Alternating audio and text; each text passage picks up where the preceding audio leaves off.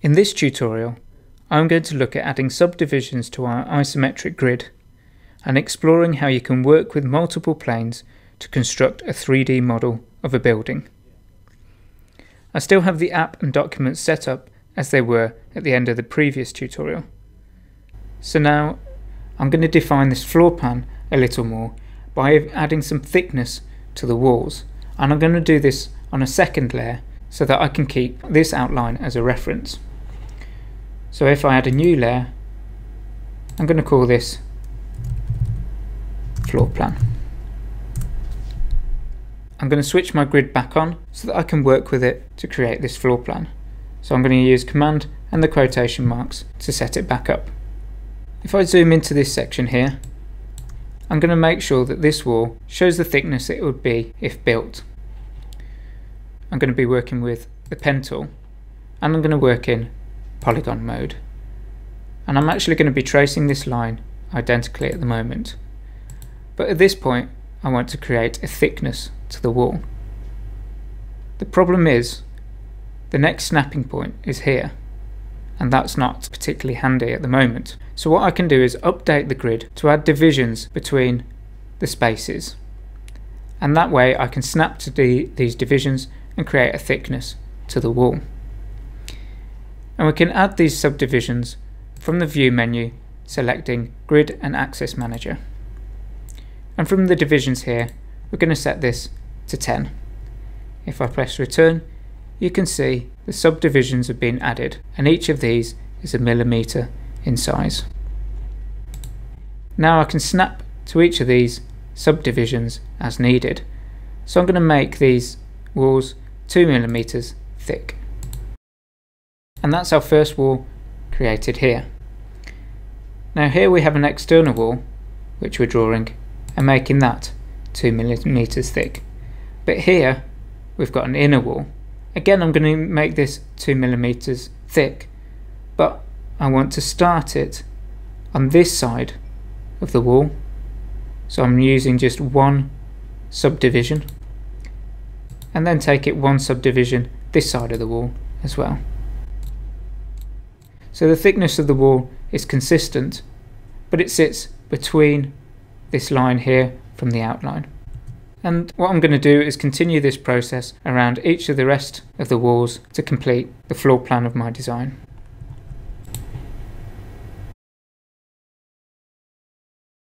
Now here's a little different.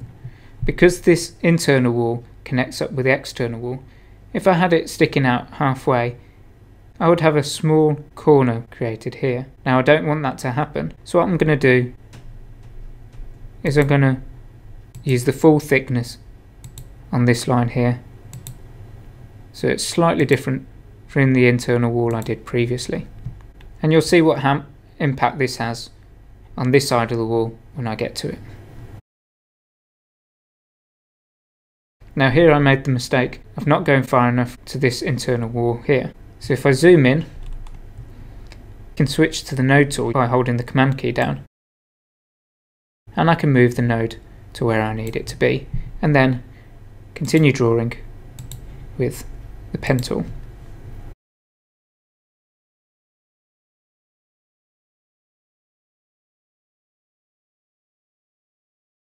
And as you can see, as I'm coming along here, I can line this perfectly so we don't have the corner kink here.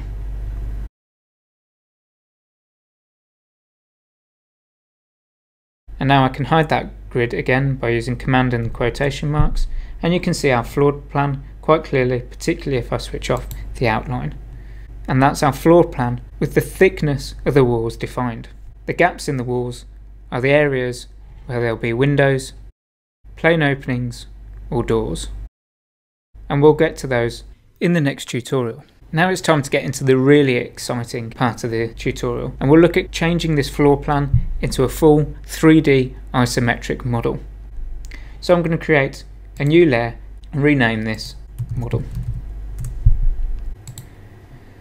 So next I'm going to add a fill to all of these shapes which I have on my floor plan.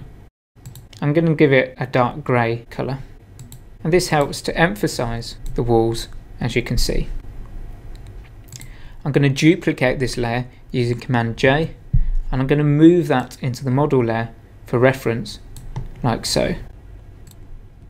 Now I'm going to drop the opacity of this floor plan to 50% by selecting it and then pressing 5 on the keyboard.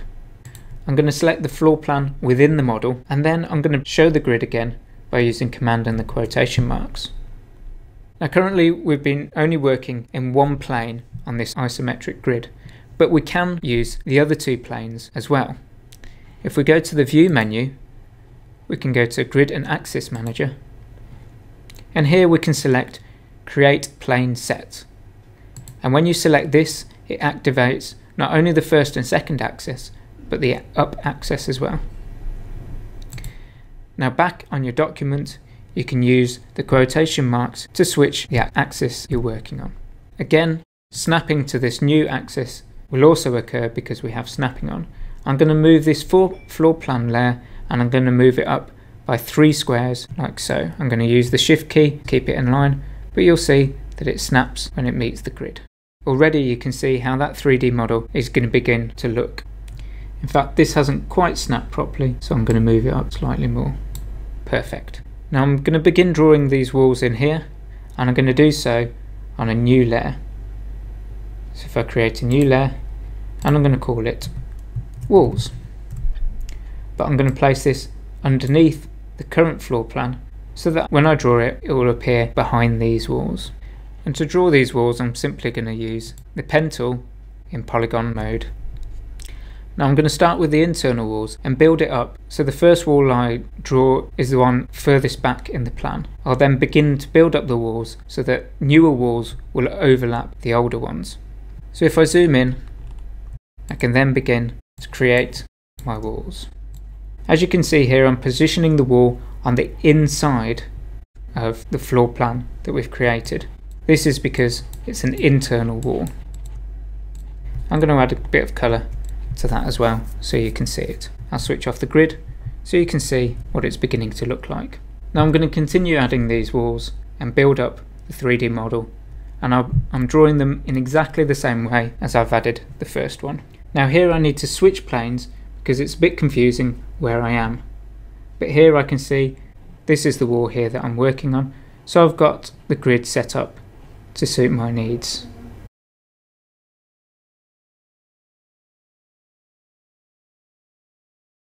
Again, I need to switch planes because I'm going to be drawing this internal wall here, so you simply use the quotation marks key to switch planes. And again, for this wall, switching planes.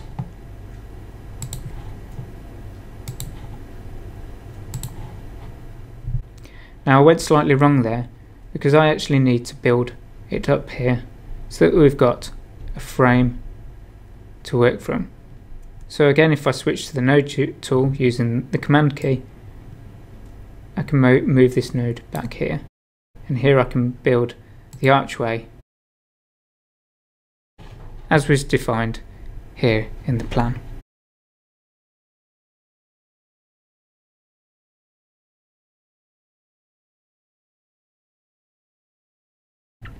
Again, I've forgotten the door here, so I can zoom in, select that, and then modify it using the node tool. Switch planes.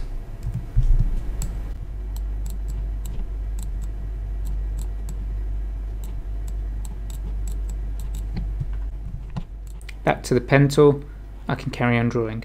Now I'm going to draw an external wall here, so I'm going to use the outer edge of the walls to define it.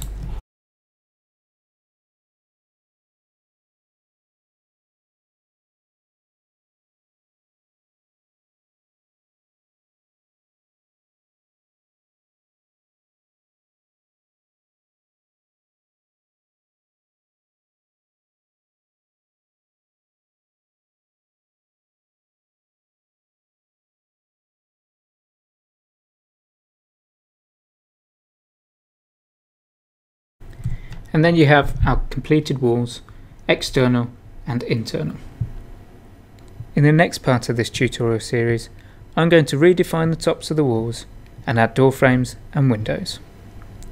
Thanks for watching.